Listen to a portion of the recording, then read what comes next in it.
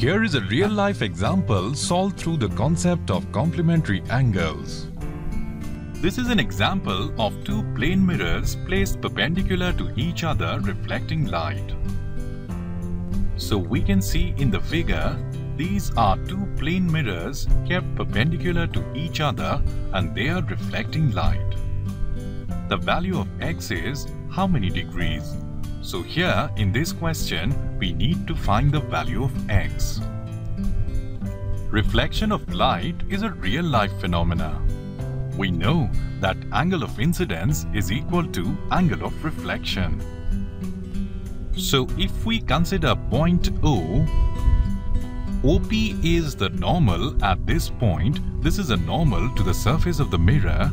Then this is angle of incidence and this the angle of reflection. Both these angles are equal.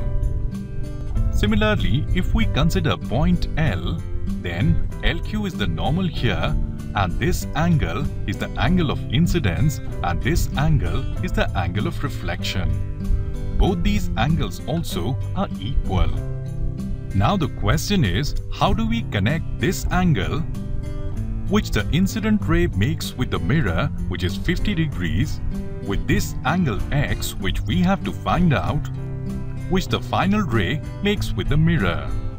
We can call this angle I1 and this angle as R1. This is the angle of incidence and this is the angle of reflection at point O. Both are equal. And this angle we can call as I2 and this as R2. These two are also equal. So we can write here that I1 is equal to R1 and I2 is equal to R2.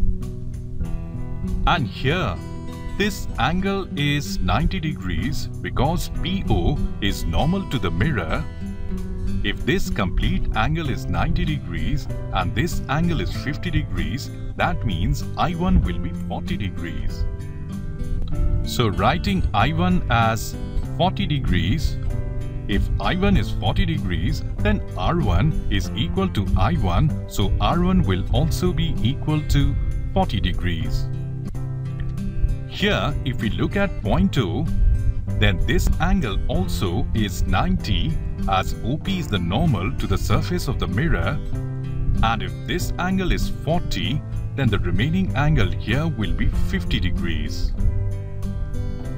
If we call this point as X, then we can say that XOL is a right-angled triangle because it is given in the question that the two mirrors are perpendicular to each other.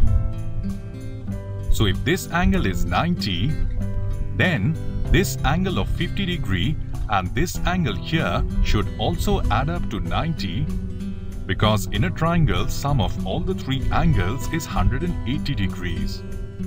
So that means if this is 50, then this will be 40 degrees. Once again, we can see here that QL is the normal. That means this complete angle will be 90. So if this is 40, then this I2 here should be 50. So writing 50 degrees here, and if I2 is 50 degrees, then R2 should also be equal to 50 degrees because angle of incidence is equal to angle of reflection. And once again, QL is the normal here. If this complete angle is 90 degrees and this angle is 50, that means X will be 40 degrees. So therefore, X here is equal to 40 degrees, which we had to find out in the question. So value of X is 40 degrees. So for solving this question, along with properties of angles, we've made use of law of reflection, that is, angle of incidence is equal to angle of reflection. I hope that you understood the relevance of complementary angles in real-life situations around us and how we use the principles of physics, that is laws of reflection, combined with concepts of complementary angles to solve the problem.